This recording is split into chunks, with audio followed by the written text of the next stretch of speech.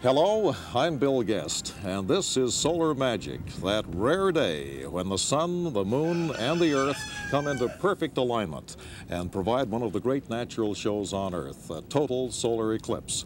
And opening the program with me is a rooster that you likely just heard in the background. That's our friend Erebus, and you'll get a chance to look at him in just a short while. But right now, I'd like you to look at a man who had us all very anxious over this weekend, the public forecaster here in Winnipeg, Mark Haxley. Mark, yesterday about this time, there was a suggestion we'd have a heavy cloud cover and we wouldn't see the total eclipse. Now, what happened to blow those clouds away? Well, Bill, as this satellite picture taken at 7:30 this morning shows, there's two systems. The first one moved fairly rapidly into the eastern part of northwestern Ontario, and the second one slowed down somewhat. It's just moving into Manitoba, so there's a large area of clear space in between the two, which we didn't really expect.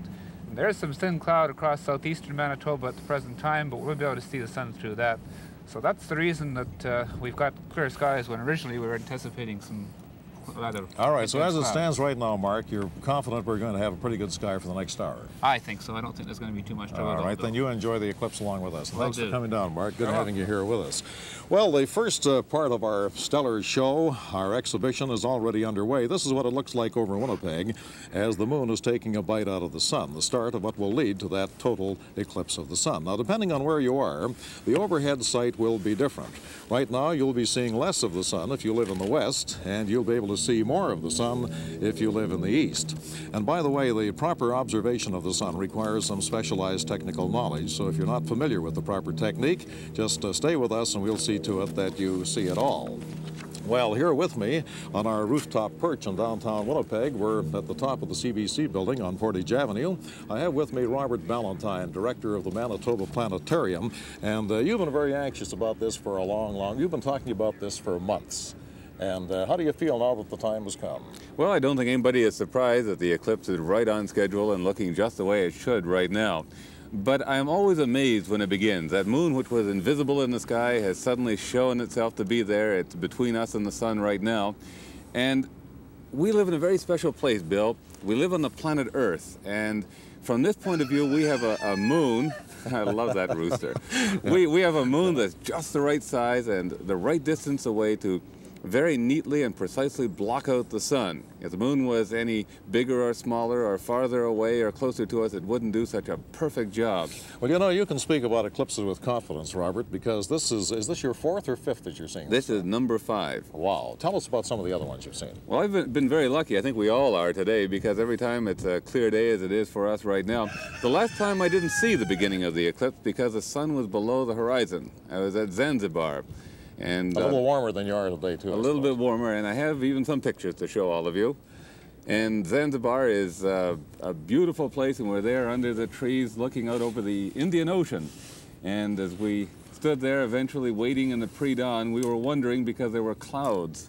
And clouds are always part of the drama, because if you have clouds, you're not going to be able to see the eclipse. The fishermen set out in their dhows, and eventually the sun appeared, and my gosh, it looked beautiful and strange because it was a crescent sun. It was rising up through the sky, and we worried a great deal about those clouds because we were hoping that it would be able to surmount the clouds and go into totality above the clouds. And that is exactly what happened. We saw the corona, and it was a dazzling and beautiful sight, Bill. Well, for a fellow who went to watch the eclipse on Zanzibar, I don't know how you found time to take these marvelous pictures. They're excellent. Well, I enjoyed it. Now, how great is the scope of this eclipse that we're going to see today, Robert? What's its overall path? Can you describe that to us? Well, most of North America, with the exception of a tiny part of Alaska, is going to be able to see a partial eclipse. Now, this really isn't a very interesting event. It's what we see right now. And that partial eclipse will even extend over to part of the British Isles, France, and a little bit of Spain. But only people who live along the path of totality through the upper part of the United States, Saskatchewan, and Manitoba will be able to see the total eclipse, the event that we are waiting for. They will see the moon encroach on the sun as we are watching right now, and at the center of the eclipse, the moon will cover the sun and we'll have totality. Well, we're all looking forward to that. Now, here's our plan of attack. Here's how we plan to keep you in touch with what's going on here today. In just about 15 minutes' time, in 15 minutes, there will be a total eclipse of the sun in the state of Washington. As Robert has suggested, it'll take place well ahead, of course, of the eclipse that we're going to have here in Manitoba. Now, as the sun and the moon and the the Earth continue to move into perfect alignment, the total eclipse will be visible at various points across the northwestern United States. The path of totality then swings up into Canada, touching the southeastern corner of Saskatchewan, almost all of southern Manitoba, part of northwestern Ontario, just a bit of northern Quebec, and then up through the Arctic. Now, we have another camera located at Brandon here in Manitoba. That's 200 kilometers west of Winnipeg. The total eclipse in that area will occur in just about 40 minutes' time. Now, here is the shot from the Brandon camera. And incidentally, it's located on the roof of a building in that city's downtown area. The partial phase of the eclipse has been underway in that area for about 25 minutes now. Now, our sky shot camera here in Winnipeg has this kind of a view to offer us. The partial eclipse in this area hasn't progressed quite as far as it has in Brandon, and of course that's evident in that picture. Now, there is another camera location at Bel Air. Now, Bel Air is about 60 kilometers north of Winnipeg, and this is the picture that Bel Air is sending back to us. And there are two more cameras high above the Earth. One of them is aboard a Canadian Forces Hercules aircraft. We hope to get a first-rate picture of the eclipse from that when totality occurs. And our second flying camera today is aboard a Learjet with newsman Jake O'Donnell. And the picture it gets for us will be recorded, and we'll receive those when the airplane gets back to Earth again.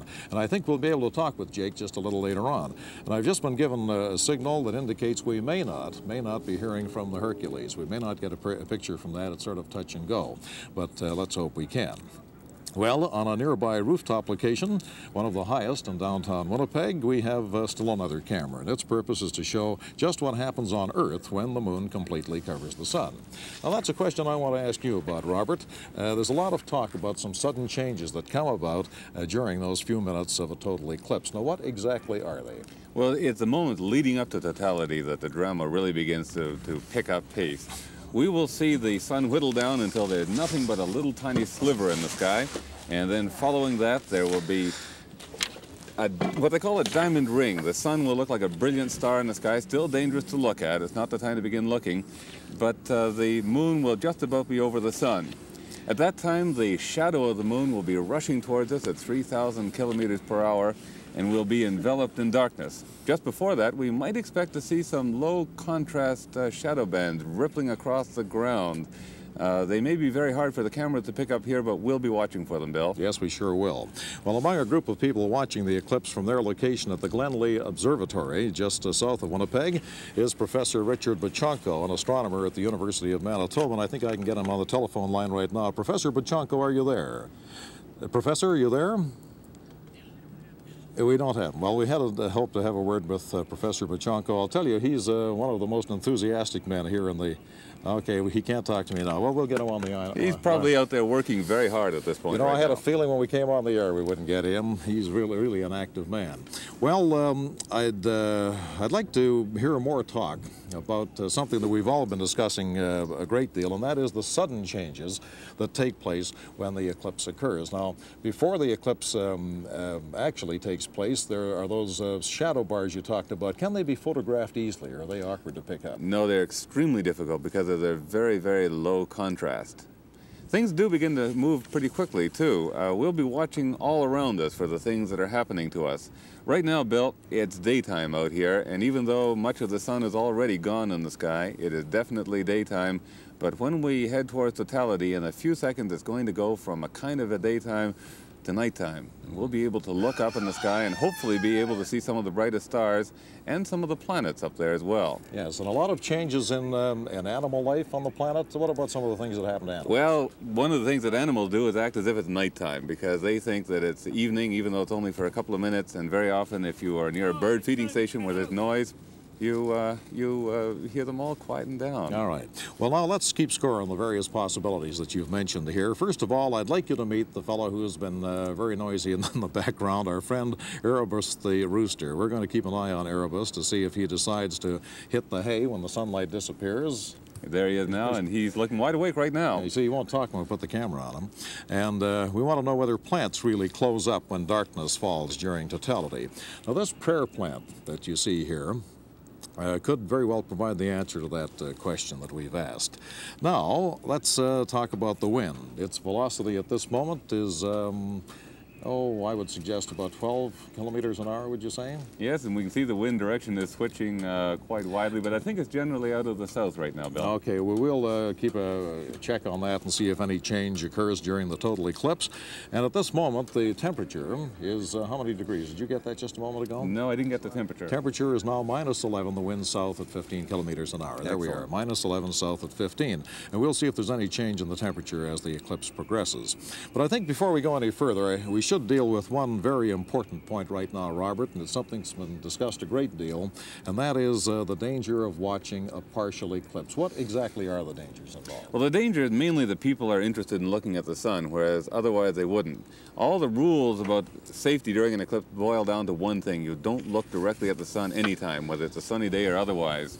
You know, the last major eclipse in North America was back in 1970, and the path of totality swept up the eastern seacoast of the United States and into the Canadian Maritimes.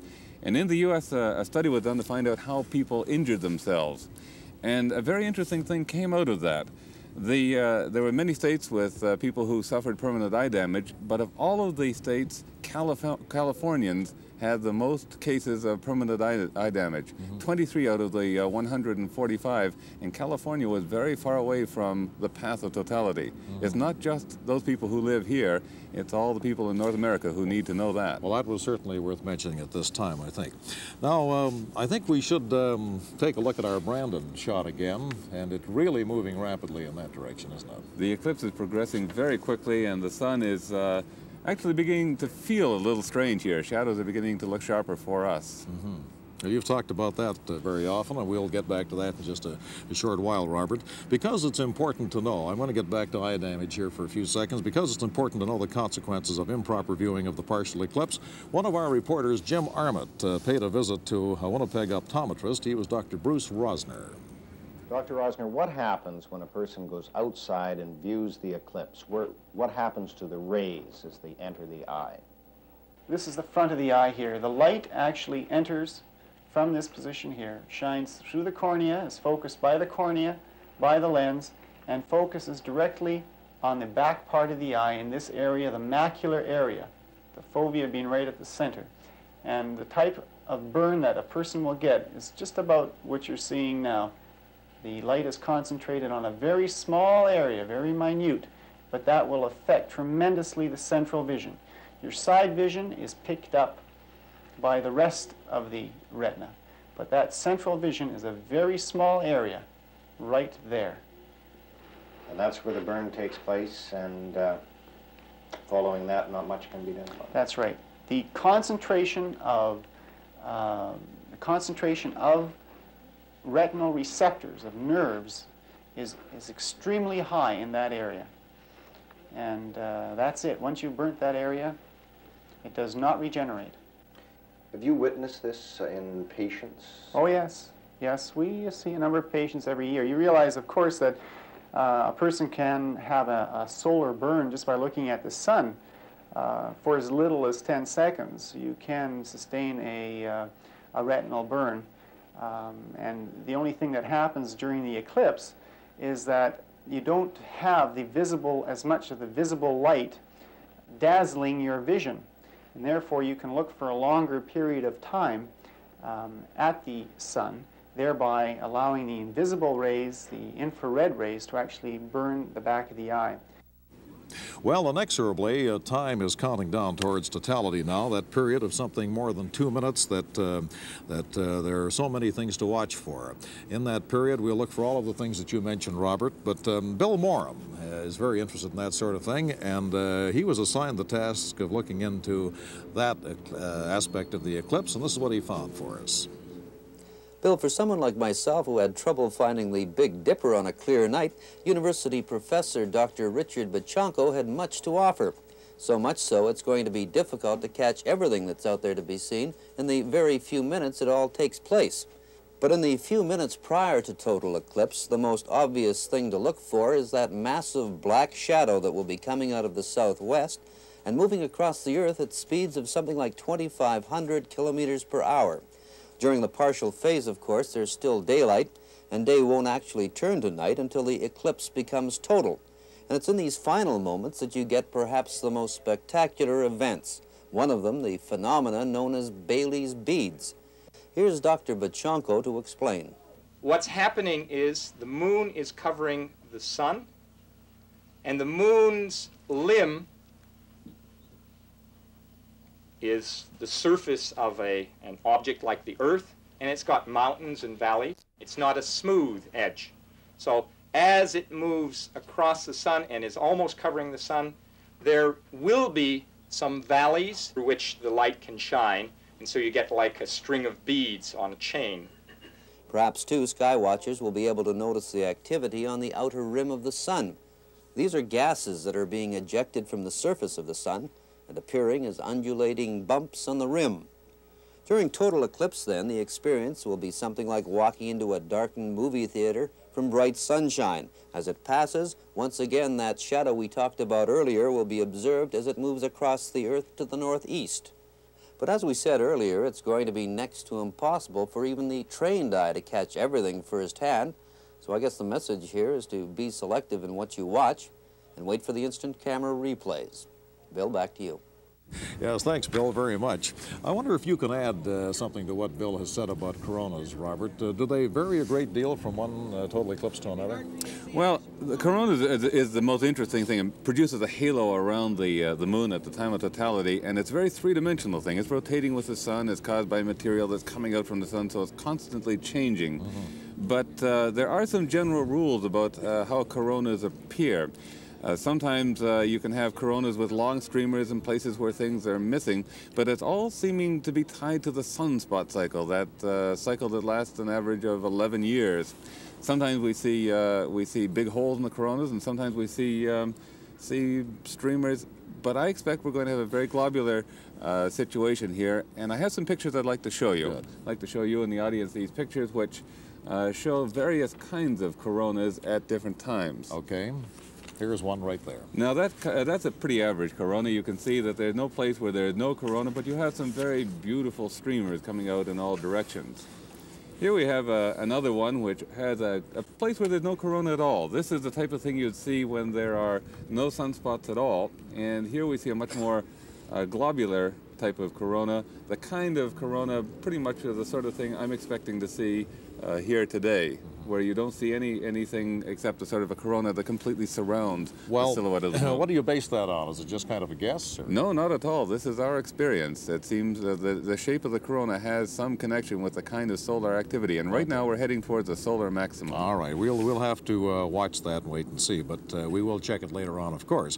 In the meantime, I think we should have a flashback right here and another look up top as we tell you it was just 2 days after Christmas when Terry Matty, Manitoba's national reporter for television, did a full report for the national news about the upcoming eclipse. Now, that was 2 months ago, and just the other day, Brian Koschel talked with Terry, and they recalled the events that led up to that national news story.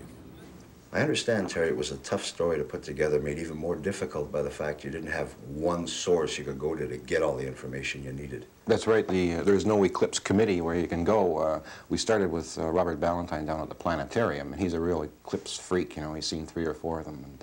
And, we went to Arberg to talk to the people there because they were planning their special carnival, because we wanted not just the scientific, but I wanted other things too. Went to Brandon to talk to Dr. John Rice, the scientific coordinator. Plus, we made a lot of phone calls all around the country, really. You got a lot of this information, but you found out that much of it was conflicting information. That's right. The experts have never got their act together on this. It's a big disappointment. The National Research Council has put out some pretty good information, but I found a lot of authorities who you'd expect to know here in Manitoba just didn't know what they were talking about. The Optometrists Association put out this pamphlet, which is useful in some respects, but it's riddled with errors. They say, for example, there's no safe, proven way to view the sun directly with any device used directly over the eyes. Well, that's just not true. The Medical Association later said the same thing, and that's why all the kids are being kept in school and watching it on television, which is just nonsense. The best information I found out later came from a guy named Dave Moore. I've never met him, but he prepared this pamphlet. He's a local science teacher at the local high school, and he prepared the best summary of all the information I've ever seen, and I wish I had that when I prepared the story. Well, despite your troubles, you put the story together, and let's have a look at it now. Right. A total solar eclipse occurs when the moon passes in front of the sun and completely blocks our view of it. The moon casts a rapidly moving shadow on part of the Earth, and temperatures can drop suddenly by as much as 15 degrees. It happens somewhere in the world every year or so, but there hasn't been one in Canada since 1972. Winnipeg will be plunged into darkness for 2 minutes and 16 seconds just before 11 o'clock in the morning. The eclipse will last a bit longer along the center line of the shadow, which runs through Brandon and near Estevan, Saskatchewan. To be able to stand in that pool of darkness which rushes over you at 3,000 kilometers an hour, as it will next February, you have a feeling that you're standing on a moving Earth in a universe of moving bodies. The moon is moving, the shadow of the moon is moving very quickly. You somehow become caught up in the drama of the heavens. About 10,000 people are expected to come to southern Manitoba to view the eclipse because it lasts the longest here, and among accessible areas, the best chance of clear weather is here. The place to be might be the Arborg area, 100 kilometers north of Winnipeg. Here, the sky is often clear. The hotels are already booked solid, people are being billeted in private homes, and the community is planning a weekend of festivities around the eclipse. Some of the events that we have planned are hockey games, broomball tournament, poker derby, figure skating mini carnival. There's a mixed curling bonspiel on. That's just to name a few. Though overcast skies can wreck the view, that possibility is not deterring many amateur astronomers who will go anywhere to see an eclipse. There is a group of people, for example, coming in from Nice, France, a group of about 25 people who are coming in for just 2 days to see this eclipse. They're coming to western Manitoba in the middle of the winter, investing presumably about $1,000 apiece just to take a chance, a 50-50 chance about that they can see a total eclipse. For genuine eclipse freaks, the chase can be half the fun. If it's cloudy where they are, they will hop in chartered planes and buses and cars and roar off toward a spot of clear sky. Could have a traffic jam. Yes, we're somewhat concerned about that possibility. There will be some scientific research mainly into the sun's outer atmosphere, or corona, which will be visible during the total part of the eclipse. One group from the University of Calgary plans to follow the moon's shadow in a Lear jet. At Red Lake, Ontario, the National Research Council is coordinating the launch of 35 rockets, 19 of them on the day of the eclipse. The unhappy news is that an eclipse can be dangerous. There are always some people who suffer eye damage. It's safe to look at the sun only when it's completely blocked by the moon during the 2 minutes or so of totality. Before and after, when part of the sun is showing, you can be permanently blinded by looking at the sun. That also applies in areas where there will be only a partial eclipse. Though not all experts agree it's necessary, the Canadian Association of Optometrists says young children who might not follow safety instructions should stay inside and watch the show on television. The event will be broadcast live in Manitoba. For older children and adults, the association is promoting the use of a cardboard device that projects an image of the sun. Another safe way to watch the partial phase of the eclipse is through a number 14 welder's glass. Welding supply shops in southern Manitoba have already sold hundreds of them. Despite the dangers, some astronomers say a total eclipse of the sun is the grandest show in all of nature. Well, it's a little bit like a fireworks display, except more so. There's something very thrilling about seeing all of this happen. And when the light of the sun has returned, I can remember one person describing it as like the first day. Perhaps not everyone will be that impressed, but on February 26, many people will be hoping for a clear sky, and for a very good reason. There won't be another total solar eclipse visible from Canada or the United States until the year 2017. Terry Matty, CBC News, Winnipeg. Well, it seems to me, Robert, that when Terry's item appeared on the national network, his ideas about watching the eclipse matched yours closely, didn't they? I think they did, except that part about calling me an eclipse freak. Well, I don't know. I think I'd agree with him on that. Oh, would you? I don't think he has to take that back. You're very enthusiastic, and I'm glad you are. It's contagious. Well, I'm sitting here enjoying myself. We are moving along quite quickly. It's interesting if you do compare the Brandon situation with the Winnipeg one. Brandon is a little bit farther along than we are. Yes, and that's quite clear there. Well, international cooperation has always been a good policy, and it comes in handy when a total solar eclipse is happening. And today, CBC Manitoba and NBC Washington have an exchange program going on. They're sending us a picture of the eclipse that they got at Mount Rainier in Washington, and we're going to feed them a picture of ours when it happens here. Now, this is the site that the NBC cameras captured just a few seconds ago. To get to this point, that last crescent of sun still visible in the skies over Portland, Oregon. And as it finally disappears, tell us what we will see and what to expect. As that last crescent of bright solar disk disappears, just for about 5 seconds, there'll be a very bright edge, which is called the solar chromosphere. And then after that, you'll see the pearly, here we're going to see it now. There we are, the pearly outer light of the sun called the corona. Now, on the inside, just by the edge of the sun, you see some red points. Those are the prominences in the inner solar atmosphere. Give us an idea of the dimensions we're talking about here, of the corona. Well, the sun itself is some 800,000 miles in diameter, so that corona, as you can see, goes out at least about a solar diameter, about 800,000 miles out into space. Gases and particles emitted from the sun? Yes, both gases and particles, and they're streaming out away from the sun and eventually will impinge on the planets, including the Earth. Well, thank you, NBC. We're going to send you an even better one than that when the time comes, aren't we, Bob? I am so excited. I've never had a preview of an eclipse before like that. Here we are sitting thousands of miles away, but Bill, that shadow of totality was passing them at 8,000 kilometers per hour. It'll be slowed down to 3,000 when it reaches us, but it's coming this way right now. All right. Well, down through the ages, solar eclipses have been looked at, they've been marveled at, they've been feared and revered by people in many countries. Two of our CBC staff members, artist Catherine Abel and reporter Bob Preston, have collaborated to look at eclipses down through the centuries, and this is their report. Here it is. The techniques for predicting eclipses were perfected thousands of years ago. Today, space-age astronomy has erased much of the wonder and psychological significance that early civilizations attached to them. But for centuries, the ominous shadows guided the fortunes of men and nations. In ancient China, so the story goes, two court astronomers, Si and Ho, were so pleased with themselves for predicting a forthcoming eclipse that they overindulged in rice wine. Unfortunately, they forgot to tell the emperor, who was furious when darkness suddenly descended on the land. He ordered Si and Ho beheaded for endangering the kingdom. An eclipse in 585 BC had more positive consequences. In ancient Greece, the Lydians and the Medes, who had been warring for years, laid down their arms and made peace when a total eclipse fell over the battlefield. The English word eclipse comes from this battle. It's derived from the Greek word eklipson, meaning forsaken, a feeling experienced by the soldiers when the sun vanished. A lunar eclipse in 413 BC probably had the greatest impact on the course of history. An Athenian fleet was assembling to attack Syracuse when a total eclipse of the moon took place. The Greek sailors refused to man their ships. Athenian soothsayers advised a 27-day delay to placate the gods. The delay allowed the Syracuse forces to regroup.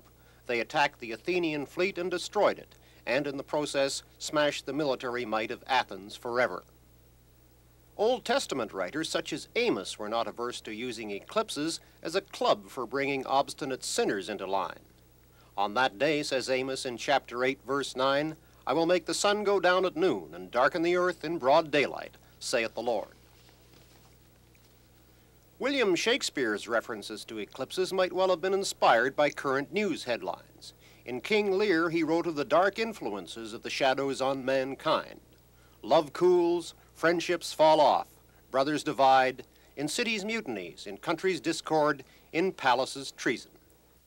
Yes, most of the folklore is gone, and more is the pity. The burning issue these days is not the effect of eclipses on man's destiny, but rather if viewing the event will damage his eyesight.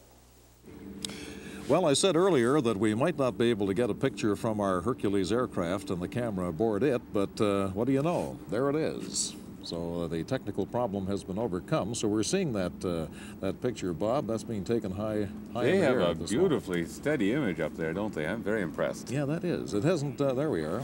Well, that's a little different, that shot, somehow. I don't know what's happened there, but it the moon's not moving around in the sky. no matter where you look at the eclipse, it's taking place. Sure is.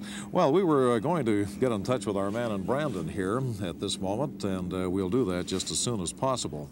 You brought along this welder's glass to give us an opportunity to look at this eclipse as it progresses, the partial eclipse, and I'm going to take a peek now. Have you had a look recently? Yeah, I keep taking a look to see what's happening, and boy, we're getting down to a very interesting looking sun up there. Boy, that is something to see. That's a number 14 arc welder's plate, Bill. Now tell me once again, when the total eclipse happens, we are going to be in total darkness here? You mean we won't be able to see our clock? And it's going to get dark. As a matter of fact, we just called downstairs for some flashlights up here because we won't be able to read our notes if we don't have some up here. Wow. So we're a little bit worried about that. About 13 minutes to the eclipse at Brandon. 13 minutes?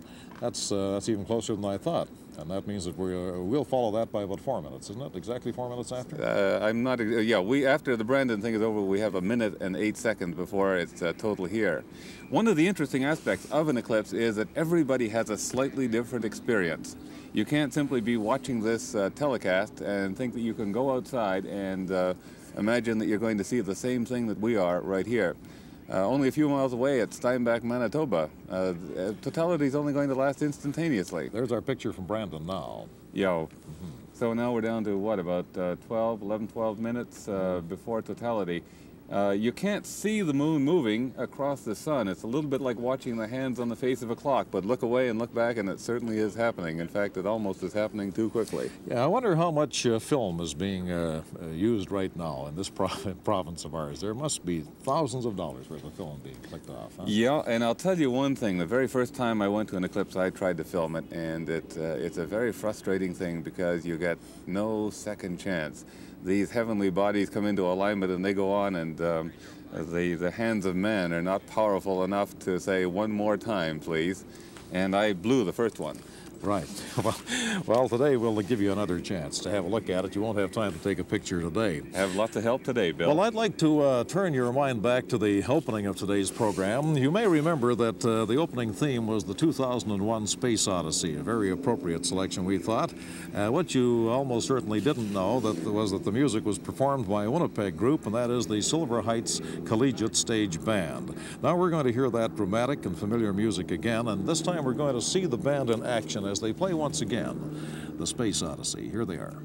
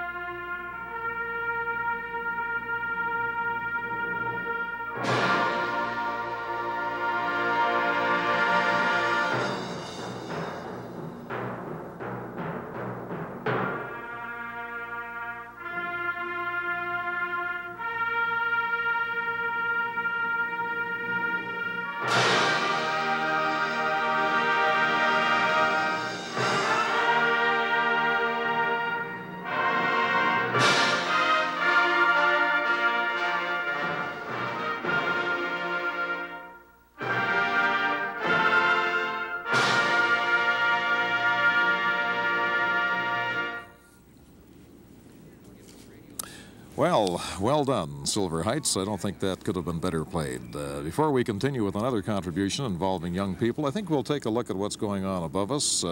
Robert, is it possible to feel the same anticipation for this eclipse that you felt for your first one? I know that's a long way back. Can you remember? Oh, I certainly can remember. There's always a big difference between eclipses, and the problem is, at the very first one, I thought, as many people do, how can an eclipse be interesting, you know? You hear the moon passes in front of the sun. Well, it's an intellectually interesting thing to find out that all of this happens. It sounds like a cloud passing in front of the sun. And somehow I was caught up in the drama of that, and then I was interested in seeing other things, and that's part of the problem. When that happens, you want to see more. I think you will find that things will have happened today that people will say, hey, did you see that, Bill? And you'll say, see what? And they say, well, one of these wonderful things, one of the prominences or the shadow bands or something that we will have missed. And you'll say, well, gee whiz, maybe I'd better go and see another one. And that's exactly what I've done again and again. Yes, and I understand you're already making plans to see the next one. Oh, yes, planning to do that. There won't be another one in Canada or the United States until, well, the next convenient one to travel to is 2017. Wow.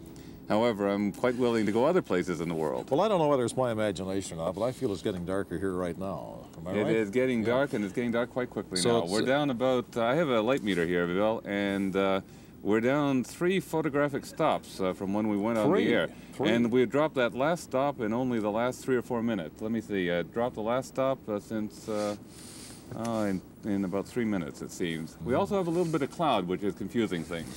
Yeah, well, if it's getting dark here in Winnipeg, it certainly must be getting dark in Brandon at this moment, because they haven't got much. I'm sure all the astronomers, both professional and amateur, are gathered around their telescopes and their instruments, and they're all prepared to go.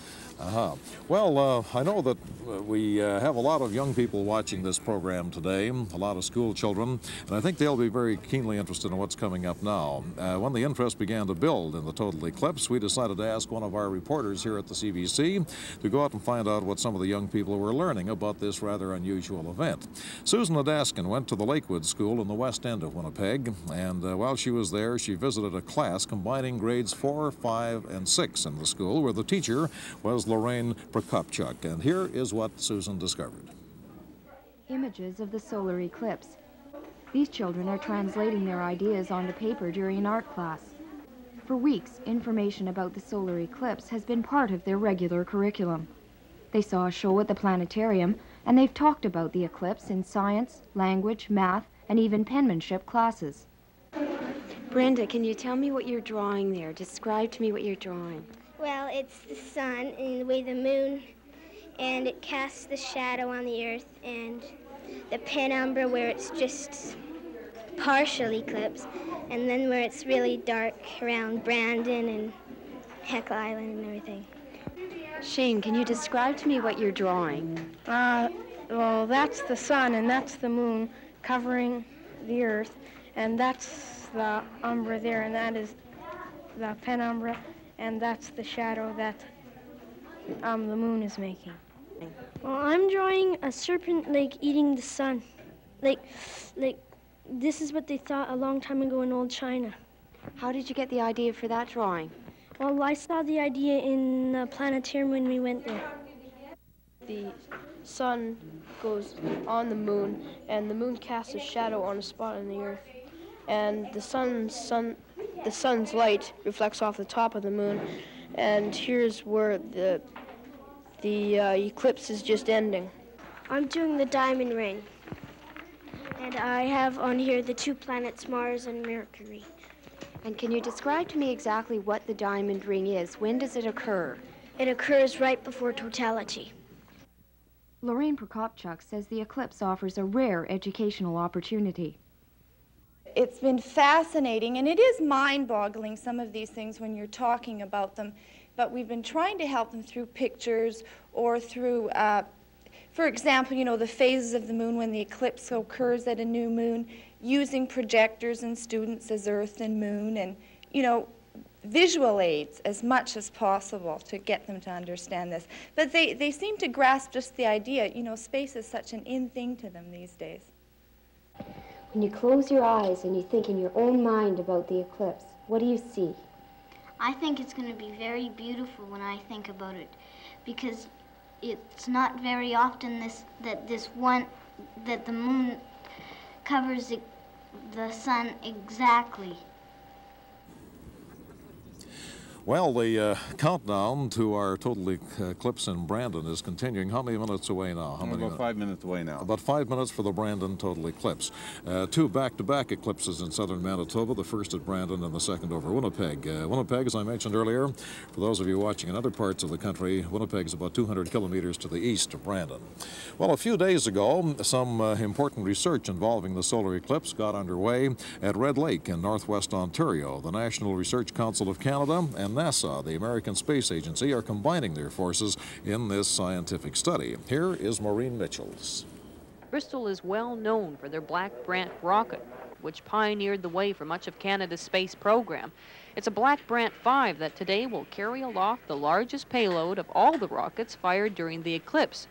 In fact, it's the only Canadian rocket among a field of 34 American rockets that will be launched in the Red Lake area. The payload is actually the cone of the rocket and contains the electronic material for 3 eclipse experiments. The most important experiment involves a spectrometer that will split the little light visible during totality into colors. In turn, the composition of the outer edge of the sun, or corona, can be better understood. Usually, this is a difficult task in full sunlight. The rocket will be launched a few minutes before complete totality on the ground. It will be aloft 12 minutes, reaching a maximum height of 130 kilometers.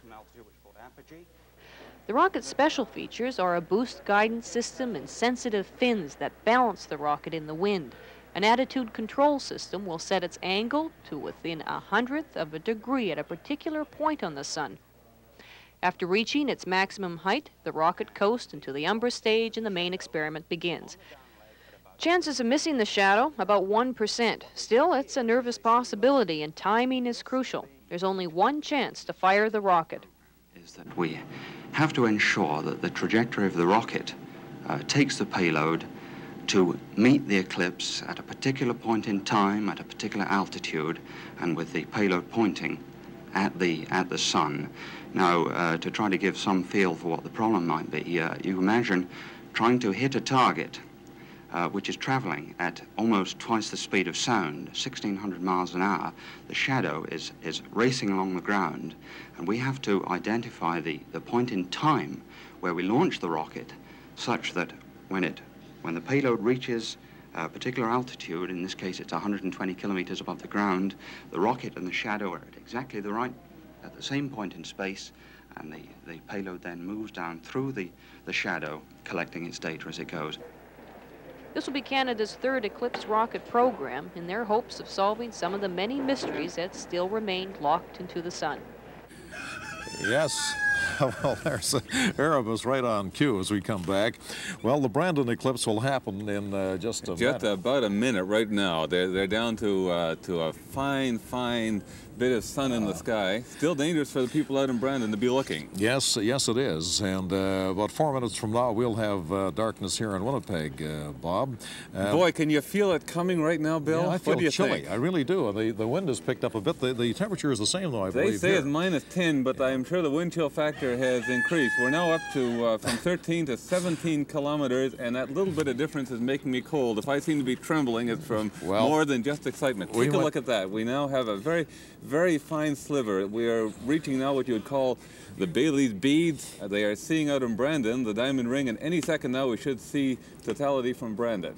Okay, we'll have another look at that in a moment. It's been said that solar eclipses bring about some very strange reactions from people who are watching them. What kind of strange behavior have you noticed when you've been with people? I think people get very, very excited. Incidentally, I am looking out over to the west now, and it may be my imagination, but it seems to be getting a little darker over there. If you take a look out in that direction, you might sense a certain amount of darkness already. Yeah, we'll be going back to Brandon in just a jiffy, Robert. They're changing the filters on the camera. I understand. I understand. So it won't be long before we do. Now, you're anxious about your shadow bands. I'm sorry. Isn't that a magnificent corona? We can see, if you take a look at the color picture, Bill, you can see there are prominences, those mountains of red around the moon. They are absolutely beautiful. And the corona is, I think, as I said before, very globular in appearance, but streamers coming out in all directions. It must be a breathtaking experience. It's beginning to lighten a little bit on the right side, and very soon the eclipse is going to be over there. I can definitely see it getting brighter on the right side of the image right now. The moon is moving across the sun, and their period of totality, which lasts about 2 minutes and 47 seconds, will almost be over. And the shadow will be heading our way very, very quickly. Isn't this a wonderful experience, Bill, to be able to see totality just a few miles away? And right now, if you look up in the sky, you'll see that we still have the thin sliver All across the province of Manitoba, people are doing different things, but they're all part of this eclipse right now. And you notice that our friend the rooster is a little more vocal right now. He really is. And we weren't... Hear that? Yes, it is either being on television that's exciting him, but I think that he probably feels this is a most unusual day. Well, I think we might even get a peek at him pretty soon and see if he's as excited as the rest of us seem to be here today. All right, here's our Winnipeg shot now. And it is getting a lot darker. And you told me some time ago that it was an eerie sensation when a total eclipse occurs. It is. And you weren't exaggerating. This is strange. The shadows right now up here on our rooftop studio are extremely sharp. Okay, there's Brandon. So they're still enveloped in darkness out there, huh? Oh, and it's a beautiful eclipse and a beautiful day out there at Brandon. I'm sure the people are thrilled. Bill, people have come from all over the world to see this eclipse, and they've come here to see this particular show, and I know they're having a wonderful time out there. They are holding their breath, almost wishing it to last longer. The wind is really beginning to pick up here. You might hear it on the microphone, as a matter of fact. Does that ever fail to happen? Can we always count on an increase in the velocity of the wind at this time? No, but I think you can count on a change in the weather. Can you take a look out to the west, too? It certainly seems to be darker. There's the Brandon Diamond Ring. The Diamond Ring is over, and... is it over? The Diamond Ring is continuing right now. I'm sure people are using their visors right now, or whatever technique they have for observing the sun, and we can see the sliver of sunlight is back, and for the people in Brandon, the total eclipse is over. It comes and goes just like that. Now here's our Winnipeg sky again. Yes, and we're down to our last minute before totality here. Take a look with your welder's glass, and you'll see it's just a tiny sliver. We have exactly 45 seconds to totality. Can you see the way the moon is breaking up? There's a mountain on the moon which has taken a sliver of the sunlight off, and now it's disappearing. That is, in effect, one of Bailey's beads. Well, and look at the light on the ground, too. It's a strange, eerie light out here. And if you look over on the horizon is beginning to darken right now as the shadow is sweeping towards us. There is just a little bit of cloud, Bill, and we might be able to see some of the clouds. Bailey's beads are being shown on the screen beautifully right now. It's breaking up the image right now, and here on the studio, it is extremely dark. Are you there? Are you there? Look at the way the shadow is sweeping over, and look in the sky. Yes, Will you look up there? Fantastic. Now, this is the safe time for us to look. This is the safe time to look and just drink it in. Can you see some red spots on the lower left side of the moon, Bill? Yes, I can. Yes, indeed. And this is the time I'd like you to take out your binoculars and take a look at what's up there in the sky. Left-hand side, a beautiful red color. I am absolutely enthralled. There's a beautiful, beautiful red prominence down about 7 o'clock. Oh, boy. There's another one the right-hand side, what a diamond that is. Up about 10 o'clock. Magnificent. You know, there's a voice in the background. Jake O'Donnell is in that Lear jet high above us, and perhaps some of you watching could hear Jake in the background giving his description of it as well. He's obviously enthralled, and you can't blame him. He'll be getting a different perspective up there. I would like you just to look around us right now, because if you look around, you'll see the horizon looks like a sunset, a yellow glow out in the distance. It's a very, very strange day. And if you look around the city, the lights are on. And up in the sky is that incredible sight. Yes, I'm going to see if I can get Jake O'Donnell. Hello, Jake. Are you reading me there? Jake, can you read me? Bill, can I draw your attention to the fact that there is Roger, John. I read you now. Yes. Tell us what you can see. How high are you flying right now, Jake?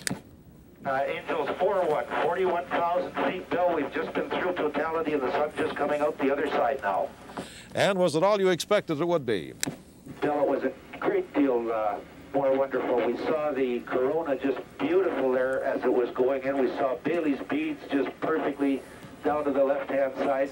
That little bit of stratus below us there, which is about 33,000 feet, turned a vivid pink. The horizon remained a nice azure blue there and a darker blue going right up. Just a sight of a lifetime. A golly gee whiz, Howie Meeker. Bill, the diamond ring. The diamond ring has appeared. It's now on stage in Winnipeg to watch. And for us, the eclipse is over. Now it's back to the shields, right? Back to the shields. The diamond ring is over. As a matter of fact, around the sun there is a beautiful glow because there's a little bit of cloud up there, a little bit of haze, and for a moment we got a glimpse of a halo around the sun just as the diamond ring reappeared. Bailey's beads are back. Wow. And Bill, that was the show. That was a show. You know, I felt frustrated there for a moment. I was talking. I'm looking around now to see if all there's right, any... listen. We're going to go to the Bel Air camera right now. We're going to see, there we are. Isn't There's that the Bel Air wonderful? shot, 60 kilometers north of Winnipeg, and that's the scene there. Well, as a matter of fact, there's a beautiful, beautiful prominence at 7 o'clock. It's absolutely stunning. A great big thing. It's a cloud of active hydrogen, very much bigger than the Earth, towering out in space beyond the moon. And over on the around 3 o'clock and around to 4, 5, and 6 o'clock on the moon, we're beginning to see some of the red of the chromosphere, the atmosphere of the sun just above the bright photosphere, the bright part that you normally see on the daytime. Well, I think we've seen a great many eclipses today, more than we bargained for. As I said when we came on the air today, there was some question about seeing an eclipse at all. We were putting all our stock in that Hercules aircraft, but we didn't have to worry about that at all. This has been something else. And you know, Robert, I might say to you that this is everything you promised it would be. A very strange sensation I had when that was happening, and I'm sure many others felt the same way. Bel Air is not very far from here, and if you look around to the northwest right now, the sky is much, much darker, still in that direction, so that the shadow is moving across the province, and for some people, the eclipse is still going on. Bel Air, I see that the photosphere is just reappearing again. The diamond ring is occurring for the people there, and for them, totality is also. You know, I can just understand passing. why that diamond ring can be such a dangerous thing, because you seem to be lured to it. You want to watch that. And you think the people who didn't know about eye damage, you'd be taken right in with that. You want to stare at it somehow. Isn't it hypnotic? The whole thing is absolutely fascinating. That's right. I wonder how the young people have reacted watching this in the schools today. Huh? Well, my hope is that they have learned something, because it is this kind of an event that puts you in touch with the cosmos. This is the only time that you can feel the motions of the heavenly bodies as they move through space. You can go out night after night and see how the moon has moved across the sky as it orbits the Earth, but it is at this moment that you can feel the motions of the heavenly bodies. I've been sitting next to Robert Ballantyne, who's director of the Manitoba Planetarium. And when did you first get excited about looking into the heavens? Were you a small boy at the time? Or? Oh, not at all. As a matter of fact, it's very appropriate you should ask that, because you can answer that in just a second, if you will. Here is our replay of the eclipse over Winnipeg. Oh, this is with our big lens. This is with our big lens, right. Now, this is something that the primitives couldn't do. No, we can get it really, really close. And one of the very beautiful things are those very, very bright spots that you see very close to the moon. They're called prominences. You heard me refer to them at the time. They looked red at the time. And they are like clouds on the sun, great big jets of active hydrogen. It's a treat to be able to sit here and reach forward in time and see the eclipse coming, and now be able to reach back and grab a little bit of it and remember it. All right. Now, I was asking you about your interest, and did you say you became interested in this sort of thing as a youngster, or were you getting into as a youngster, I was interested in astronomy, but it was the kind of thing you read about in books. You know, I knew about the planets and what they were supposed to be made of, and the order from the sun and that kind of thing, knew about galaxies. But it wasn't until I saw my first eclipse that I really got excited about astronomy. And, well, here I am beside Bill Guest. You might have a number of applications of the planetarium when this is all over. You know, there might be a lot of people volunteering to get in there with you, because it's obviously a very exciting life you lead. This eclipse that is coming next year, the one that you plan to attend in Africa, does the atmosphere make any difference? Now, it's quite cold where we're watching this today. Does that have any effect on the way we see an eclipse? Is it any clearer, do you think, in a cold climate than it might be in a warm one? I think it has a real effect on the drama, because the city looked very different from anything I've ever seen. at the time of totality before. I think part of the drama of the whole thing is where you are, and I think that's another reason that many people are willing to travel so far, because it's a good excuse to go to some strange and exotic places. The place you go to is not determined by where you would like to travel, but where the ideal place is to see a total eclipse. Exactly. And I think a lot of people are going to find out that Manitoba is a very nice place in the winter. Oh, no question about that. We haven't doubted that, any of us. I'm rather anxious to see how some of our roost. I want to know how Erebus reacted. We hope to see a playback of what he was up to in just a short while. We'll see whether or not there is any. Well, there's Erebus now. There's a rooster. And now let's see now how.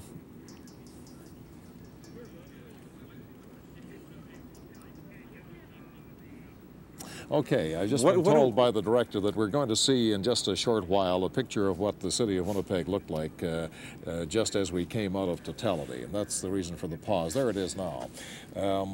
That's how our city looked. Isn't that marvelous? See how dark it is, and you can get a sense of that horizon that I was describing, that yellow glow, which is, it's like a sunset, and yet it's unearthly because the sun, of course, is still high in the sky and the lights are on. Yeah, well, that's an automatic contraption. No, it isn't. No, because it wouldn't have worked in time. Totality is just too short. What they did do was call us at the planetarium and say, look, when do we have to turn on the lights in order to have them on at the time of totality? And they had to do it for safety reasons. Of course. You know, people are driving around and they don't know about the eclipse. Yeah. You have to have the lights on. on. It's getting back to normal in that picture now, you see. It doesn't really take very long to get back to it. So we're going to have 2 twilights today then. We'll have another one of those a little later on, won't we? It won't be nearly as exciting, Bill. Okay, here's the Winnipeg sky now. This is the way.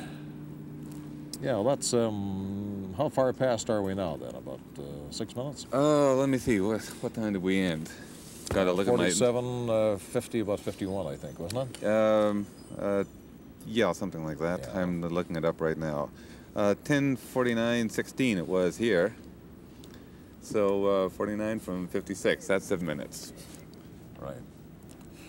Well, something we didn't see that you have told me about in some of our earlier chats was the fact that the other heavenly bodies could be seen quite clearly while that was happening. And I didn't get a chance to scan the sky for those. Well, as a matter of fact, the sky was pretty bright. Neither did I. I missed out on that. You see what I mean, Bill? I didn't look for the planets either. I was looking for shadow bands, and I was quite interested to find that on the snow, where I'd hoped to be able to see some, I saw none, either before or after totality. Some of the people may have seen me gawking around. That's what I was doing. Was that a disappointment then?